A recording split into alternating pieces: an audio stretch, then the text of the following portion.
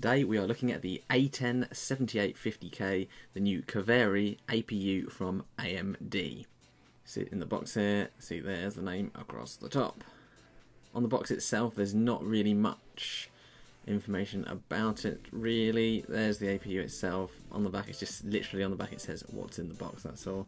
Okay, so let's get this out of the box and have a look inside. Inside we've got the quick start manual as normal, which I'll go down there. We have the completely inadequate AMD stock cooler.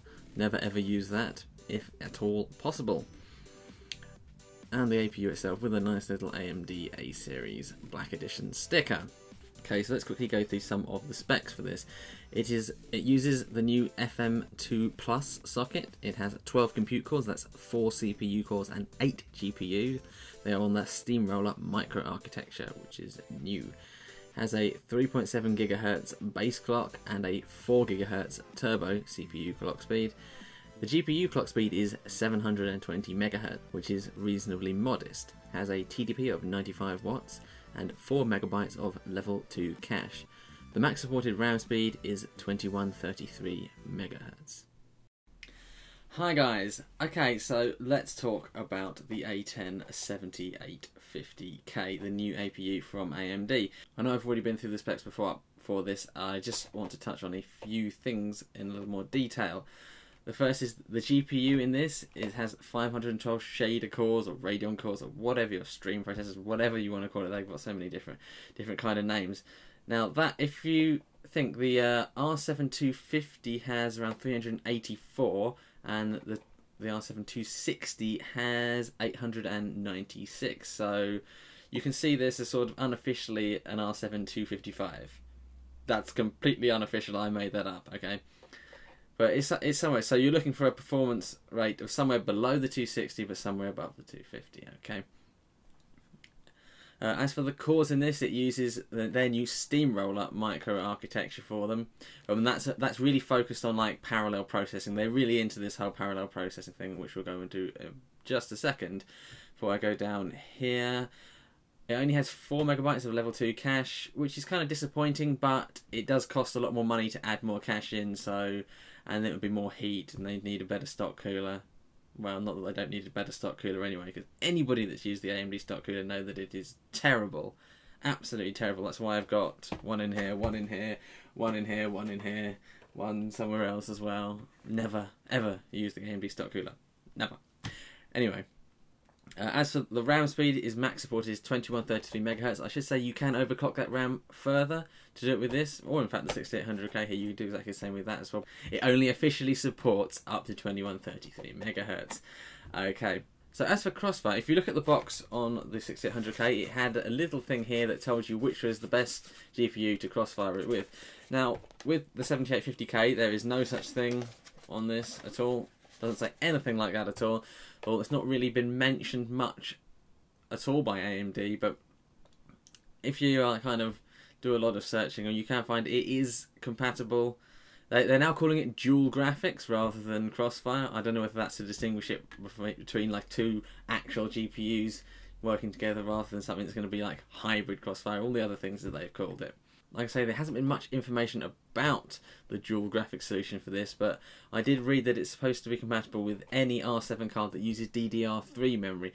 So we're talking like an R7 240 here, which would have been equivalent of the 6670 that this kind of crossfires with. But obviously that's not too relevant right now, because if you're thinking of buying one of these, then you should not be looking at buying another GPU for the next at least 3 months or so. If you have the money to buy a discrete graphics card and one of these, then that's what you should do now rather than buying this and a discrete one, because then you're paying a premium for having another card inside it, whereas having one single card is always better, always better than having two separate ones, because when you've got two separate, yeah, they might work very well, they might have very impressive performance, but there's always going to be like, I mean, frame rates have been an especially big problem for AMD in its recent past with the dual graphics solution, especially like this. They have got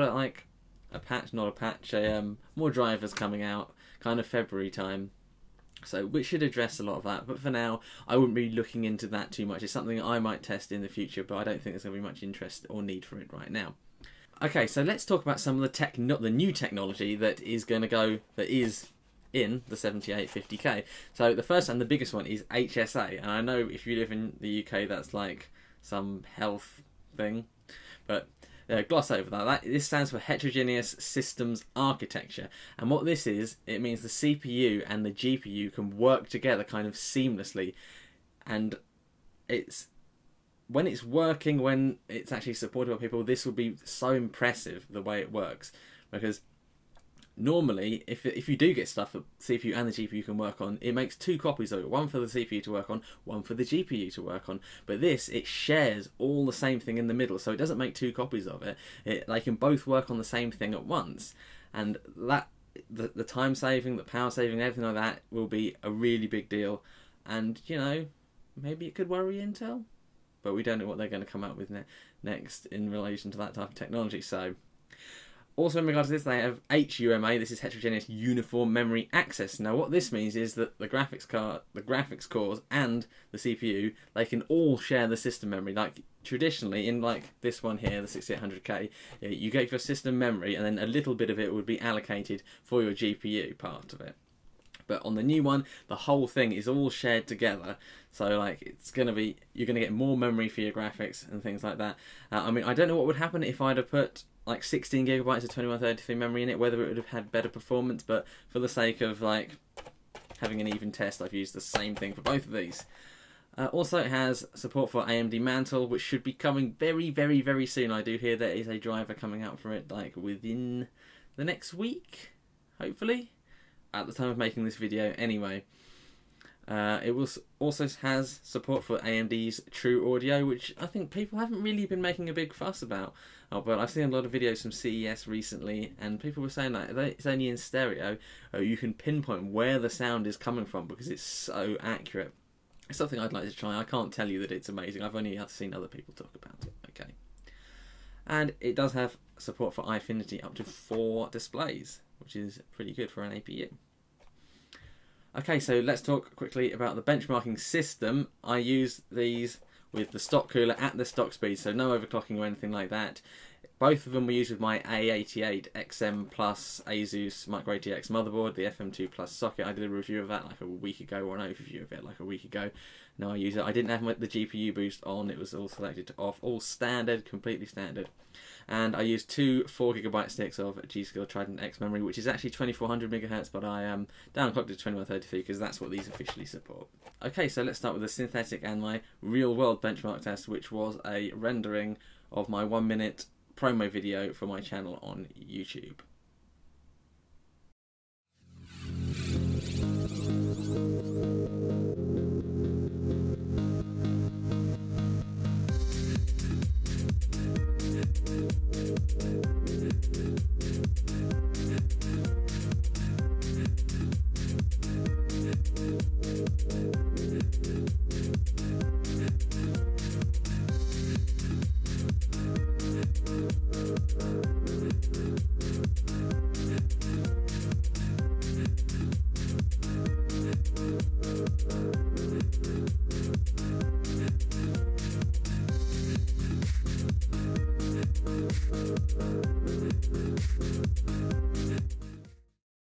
Okay, so there we go. You did see that the 7850K did have a slight advantage. I mean, the numbers didn't go up significantly enough for me. I know Firestrike has a good few hundred more on it, but again, I'm not sure that really makes a big difference. It's kind of a small although it's different architecture completely, but it feels like a small optimization increase. It's only like small numbers though, but there we go. I think on the last test, my Premiere Pro rendering test of my 1-minute XD promo video for my channel, that the reason the 6800K was a good 24 seconds faster is because it has a faster base CPU clock of 4.1 GHz, and it turbos up to 4.4, whereas this is 3.7 to 4, and it was the OpenCL GPU acceleration enabled rendering test that I was doing, and this 6800K has a higher GPU base clock as well over this.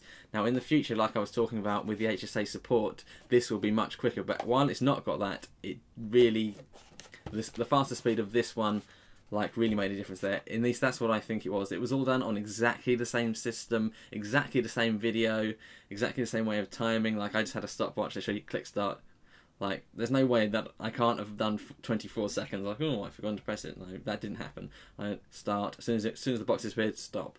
So, and it was exactly the same video, like exactly the same system. All the same programs were running or shut or whatever. So yeah, it was as fair as I can possibly make it. Okay, so let's now look how these two do in games.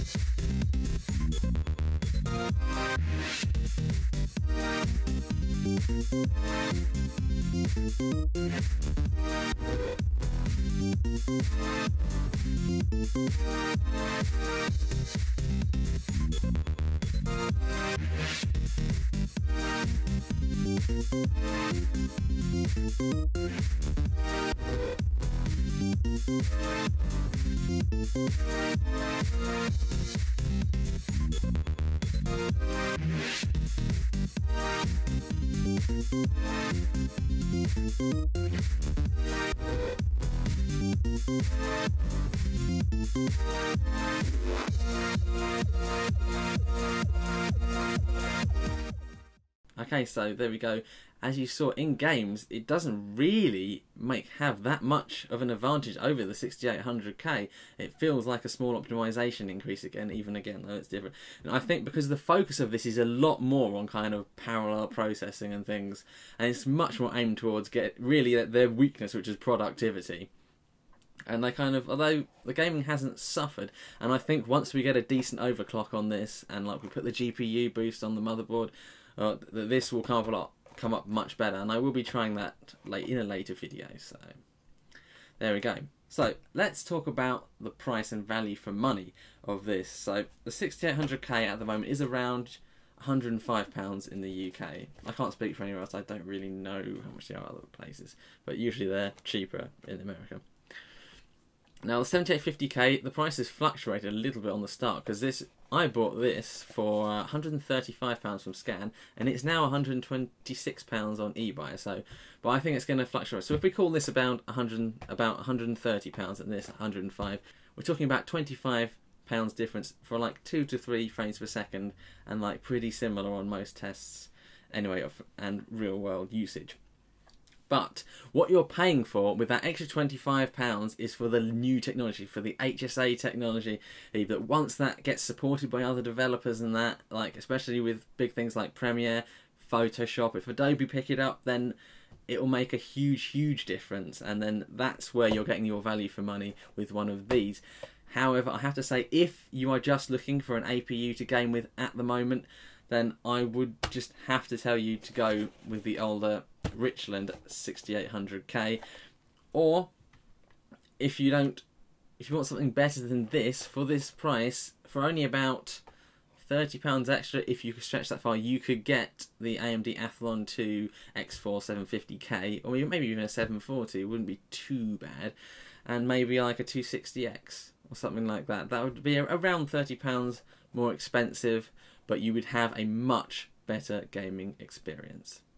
Okay, so in the future I will be strapping this to the H100i and giving it a decent overclock. I have heard of people getting this up to like 5 GHz quite easily, but I would take that with a bit of pinch of salt, because AMD do have a habit of sending out their better than average samples to the testers and reviewers. So yeah, I'll see what it's like with this, because this is a retail bought one. I'm not privy to AMD sending me stuff like that. That would be nice.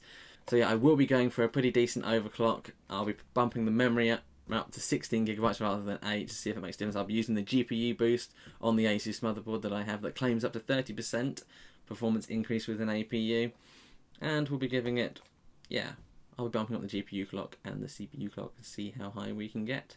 Stable, yeah. And see if that'll make a difference. Because if this could like get just like maybe 5 or 6 more frames per second in games, then they would be much more playable. I mean, some of them were reasonably playable. Like Need for Speed Rivals was actually on like the lowest settings I could possibly get it, and I couldn't get it over 20 frames per second. and that it was difficult to play and it wasn't fun to play. So if you have one of these at stock, then it's not going to be possible for you. Bioshock Infinite, all it needs is a little bit more, a tiny little bit more, and it could get to being playable on medium settings. Well, it's Battlefield 4. I test that in a very strenuous place, so 26 frames per second isn't too bad for that. And with Mantle coming out, that's going to be largely irrelevant because that'll go whoosh, according to them. Okay, so yeah, watch out for that video. Will be coming up probably within the next 2 or 3 weeks or so, depending what I've got going on. Okay guys, so thank you for watching. Now let me know in the comments, what do you think of this APU? Do you think it's worth paying around the £130 mark just for having all this new technology inside it? Or would you prefer to go for something that doesn't include the true audio that you might not care about, and there's like all this parallel processing that's kind of, maybe you don't do productivity, maybe you just want to game? Would you prefer to go for an older one, or would you prefer maybe to go for a lesser Kaveri APU and then match that with a dedicated GPU for kind of a similar price? Yeah, so I'd be interested to know what you think. Thank you very much for watching. Don't forget to like us on Facebook and all the other things that I normally say. YouTube, website, Twitter. Yeah. Once we have like lots of people on there. At the moment, I'm kind of hesitant to add lots of individual content like Twitter and Facebook because there's not really many people looking at it. So, but once there's enough people on there, we're definitely going to be running competitions, giveaways, because I have so much stuff lying around that I don't use that I could just give away. But while I've only got like a low amount of subscribers, it's not really worthwhile. So yeah, that'll be coming up in the future once we are a bit bigger. So thank you guys very much for watching, and I will see you next time.